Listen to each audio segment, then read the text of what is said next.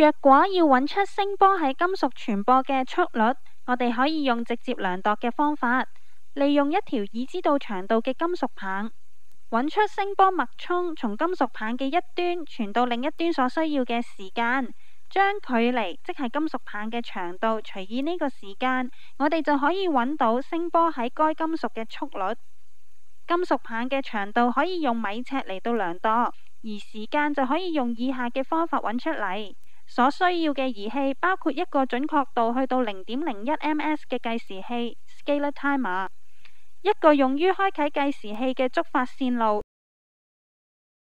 同一個用於關閉計時器嘅感應器。喺呢個實驗，我哋選用咗一個壓電風鳴器作為感應器。當彈簧片碰到金屬棒嘅前端，並且將觸發電路中嘅電容短路，電阻器就會產生一個電壓脈衝信號，將計時器開動。